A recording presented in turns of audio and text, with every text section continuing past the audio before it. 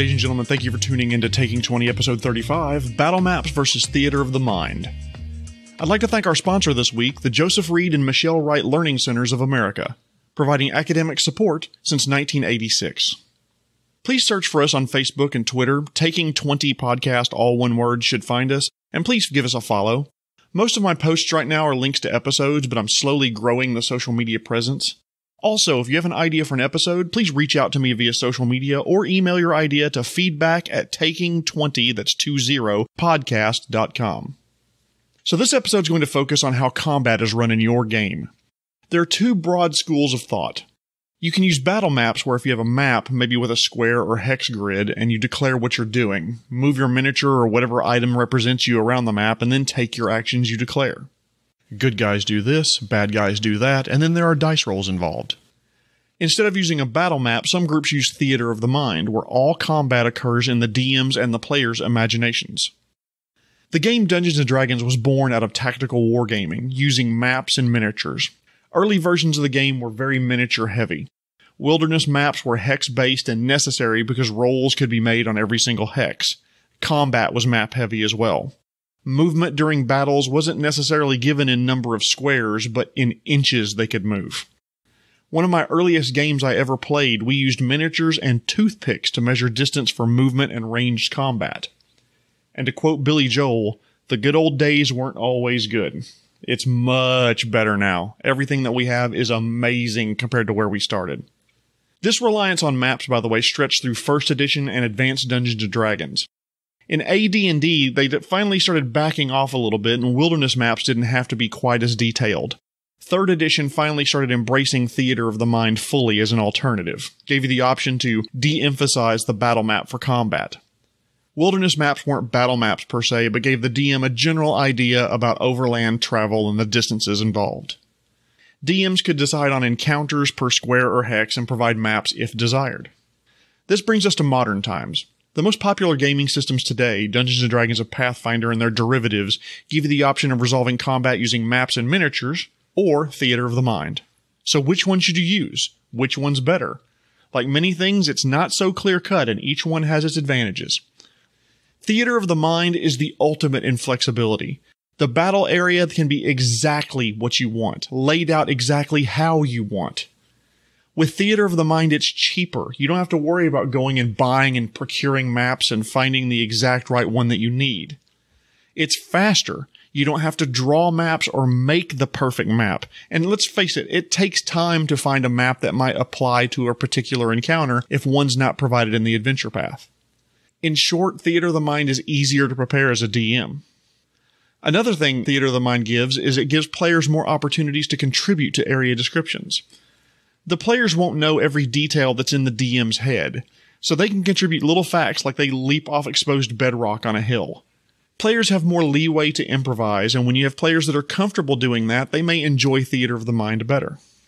Using Theater of the Mind gives you more table space for non-mapping activities, things like, rolling your dice and having reference materials available and maybe even your character sheet spread out a little more. But with Theater of the Mind, your player's understanding hinges on your ability to describe the scene. Oh, I forgot to mention there are twisted vines all over the forest canopy and you can't run full speed. With Theater of the Mind, there is ambiguity. A lot of RPG rules depend on distances, things like movement speed and attack range and modifiers, spell maximum range and area of effect, all given by distance. With Theater of the Mind, you as the DM have to be able to make consistent calls with regard to this battle and keep a lot of things straight in your head. You'll likely have to answer a lot more questions. How wide is the walkway? Is this sturdy footing? Is the ground natural or worked stone? Battle maps make all of this more clear, whereas Theater of the Mind you have to remember to describe them. Finally, Theater of the Mind is extremely difficult with bigger groups. You're going to have more questions, more people who are uncertain about the layout of combat, and more opportunities to honestly mess something up. Battle maps, on the other hand, I love to describe them as tactical and tactile. There's no uncertainty where players are in relation to one another. There's no uncertainty with where they are in relation to the opponents either. Area of effect spells can be precisely adjudicated. I cast Fireball. Can it hit all 5 goblins? With Theater of the Mind, you have to say, no, I'm going to say no. With a battle map, you can say, well, where do you want to center the fireball? And you can lean over, look, do the calculations, and say, you can get 4 of the 5 goblins. Some players and DMs love having miniatures they can touch and feel, and they enjoy custom painting or 3D printing miniatures. This kind of detailed work and love really only gets shown on a battle map. Battle maps provide a visual representation of an area. There's no uncertainty where the altar is, where the bad guy's standing, how far the fog bank has advanced. The layout of the room is crystal clear because everyone can see it. But with a battle map, you're limited by what's on the map. If you wanted a tree in a different location from where it is, you either have to redraw the map or tell PCs to ignore it. The DM has to go out and either produce, locate, or buy the right map or as close as you can get. And even then, the map may not be exactly what you want, unless you want to learn mapping or drawing software. So what are some tips that we can pull out? Well, let's talk. Starting with battle maps. DMs, accept the fact that you may have to draw maps. They may have to hand draw them, using erasable sheets, whiteboards, pieces of paper you can tape together, something like that. I have the artistic skill of a baboon with head trauma, so my drawn maps are awful. I used to draw maps more than I do now and had to answer a lot of, what's this? Questions. It's a tree. Oh, it looks like Salvador Dali threw up on a Cézanne painting. By the way, one person out there probably snorted at that joke. Not laughed, snorted. Blew air slightly more forcibly out of his nose. But since I've moved electronic, I don't draw maps much anymore. And my players, I'm sure, are thankful for it. If you use a battle map, you may have to change the scale on provided maps. Every time I run an adventure where the provided battle maps are 10 feet per square, 15 feet per square, or the one that I'm working with right now, 20 feet per square, it makes me irrationally angry. Most game systems use 5 feet per square because that's the distance of a 5-foot step. That's the difference of a quick movement and so forth. One of my groups is coming close to the end of Reign of Winter, and there's this massive battle map that they've been on for most of Book 5 that is 10 foot per square. Why? Why do you do this? Now I have to redraw or rescale or work in quarter squares. It's just garbage. Changing scale like this takes time and finagling to get it right, and even with virtual tabletop software like Roll20, it just adds the time it takes to prepare. Another thing you'll have to come to terms with as a DM is that you may find a map and just accept that it is not perfect. Offline, there are all sorts of books of maps that you can purchase. Dungeons for the Master by Matt Davids jumps to mind. I've got that book on my shelf behind me, and I've actually used some of the dungeons when players have gone to places that I wasn't prepared for. Physical maps and map packs can be purchased from game publishers, and if you're running a pre-built adventure, that may contain some maps that you can use. So there's all sorts of places you can get physical maps if you so choose. Online, there's a number of amazing map developers you can subscribe to with Patreon. Some with animation, day and night versions. Find a good map maker that you like, and do me a favor, support him or her. Artists love it when they can make a little bit of money doing what they love, and if it's something that you can use and it costs you $6 a month, it might be worth it. Other places you can get digital maps are on Reddit, the Battle Maps subreddit, Fantasy Maps subreddit, the D&D Maps subreddit, probably others. Those are the 3 that jump to mind and I subscribe to, and I use those constantly. Another site that I found, rpgmapshare.com, is a really neat site that people have uploaded maps and you can actually download maps free to use from there. So give that one a shot as well. Finally, one of the ones I want to call attention to is Historic City Maps webpage. I'll include a link in the links page on taking20podcast.com. It's niche, but you can see, for example, the way the city of London was laid out in the 16th century. If you don't want to find maps, instead if you want to make your own, there are some great programs available. Over the past 1.5 to 2 years, there have been some great programs come out. Dungeon Draft, Campaign Cartographer, Wonder Draft, Illwinter. I'll add links also on the page, but these are fantastic programs that you can use to make your own battle maps. Finally, another place you can go for digital maps would be buy PDFs from the publishers, Wizards of the Coast, Paizo, Kobold Press, whomever. Use those PDFs in a digital format as your background for your battle map. So players, a few tips for you if you're using battle maps. How about helping your old DM out a little bit when you find a good source for maps? Maybe even help pay for some premium content. DMing can be a fairly expensive hobby if you're not careful, because there's all sorts of subscriptions that you may want or need, so give a little love to your DM. Trust me, we will thank you for it. Another thing you should do in battle maps as a player is accept the DM's ruling on edge cases. Can I stand there? Well, the wall takes up more than half the square, so I'm going to say no. This is not the time for a big argument about whether that's half. If the DM has decided that's not enough room for you to stand, just use some other tactic. So let's talk about some tips for Theater of the Mind. DMs, if you want to learn Theater of the Mind, my advice is start with a small battle. A single enemy or a small group of enemies that start in the same place. This will help you get your sea legs when it comes to using Theater of the Mind instead of a battle map. DMs, you need to be extremely giving of your descriptions of the area the battle's taking place. Talk until you feel like you've described it too much and then add one or two more details. Be theatrical, flowery, let your words flow. Don't worry about feeling silly, fuck your fear. Imagine this is a movie scene and you're describing it to someone who is facing away from the screen. Draw a quick map on a piece of paper behind the DM screen. It doesn't have to be to scale or any detail whatsoever, but it helps you remember there's a stream on the left-hand side and the right-hand side is 20 feet higher than the left-hand side. It also helps you to remember that the rogue and fighter are side by side while the wizard's on a rock 60 feet away and the cleric is fucking praying again. I'm pretty sure that your god knows that you love her. Care to join us, Agalthiel? Come on! If you have to adjudicate an area or line of effect, lean slightly in the party's favor. Another tip, allow your players to help describe areas and monsters. It allows them to buy in and it takes a little bit of that burden off of you. If you have multiple instances of the same monster, 3 kobolds for example, give each one a unique characteristic. One has a scar over his left eye, one is wielding a blue shield that looks like he stole off of a knight, and the other one has a donkey's head mounted on his pike and a missing tooth. Assume everyone is within move and strike melee distance unless you describe that it isn't, or if the player describes they are maintaining distance from the rest of the group. Describe the situation from each character's point of view.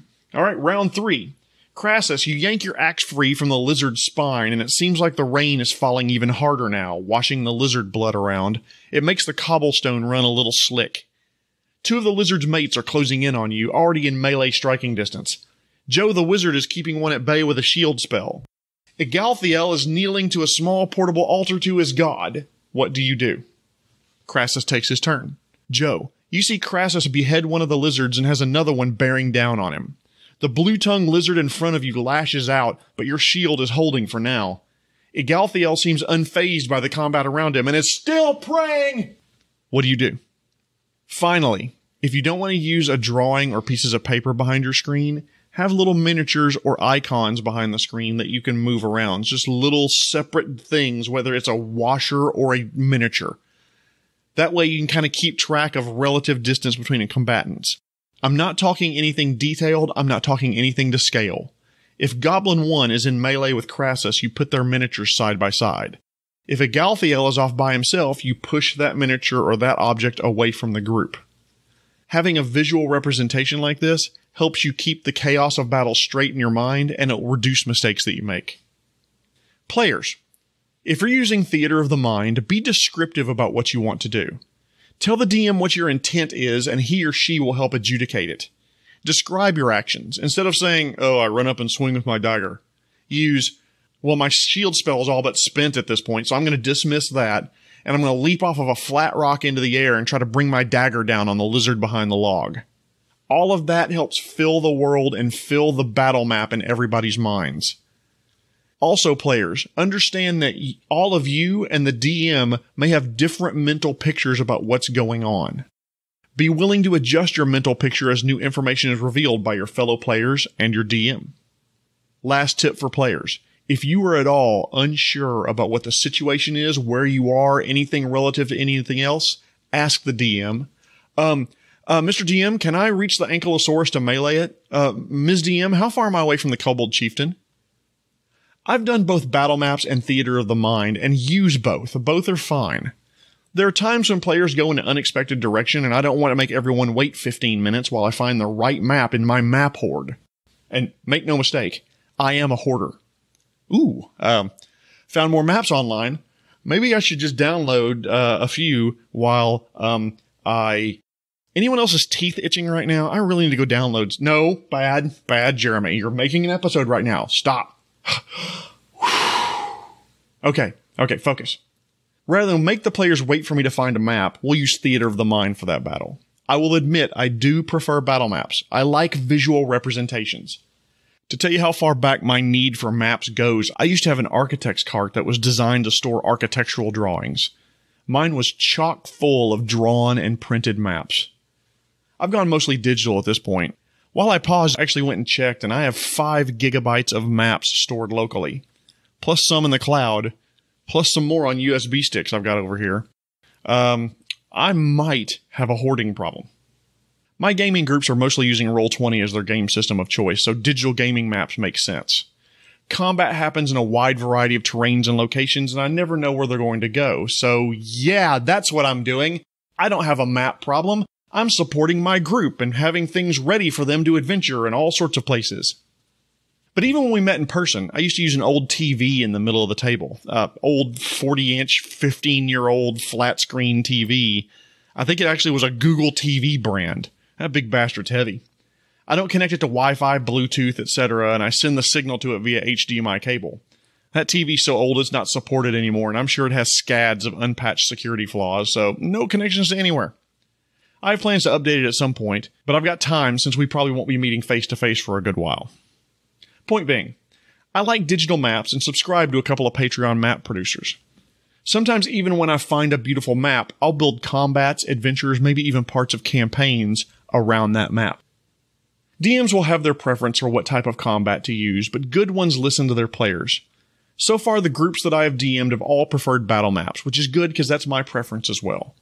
It costs me time and sometimes a little money to get the maps just right, but I like the look and feel of a battle map. However, I don't rule out using Theater of the Mind. So my advice would be, get familiar with both, run both, see which method you and your group prefer. Make that your default, but don't be afraid to change it up if needed. Because if players are going to do one thing, it's that something that's unexpected. The hell you mean you want to jump to the 7th planet and try to destroy a generator? Ooh, I think I have a map for that. Thank you all for listening. I greatly appreciate it. I love all the feedback that I get. We're now on YouTube, by the way, audio only, because this face, does not need to be on video. I once again want to thank our sponsor, the Joseph Reed and Michelle Wright Learning Center. Learn to read and write with Read and Write. This has been Taking 20 Episode 35, Battle Maps vs. Theater of the Mind. My name is Jeremy Shelley, and I hope that your next game is your best game.